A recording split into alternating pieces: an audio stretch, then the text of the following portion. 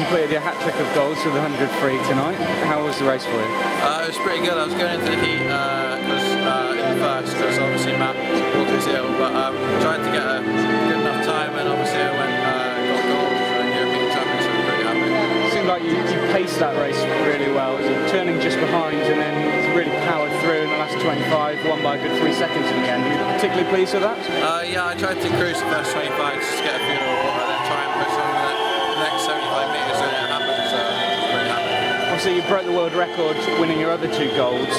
Not quite as close to the world record in this one. I mean, how much quicker do you think you can go, and is it a realistic target to medal at London 2012? I think it's a realistic target to get gold in 2012. I got Dave Roberts and Matt Walker, 2 fellow companions. I want to try and push them on.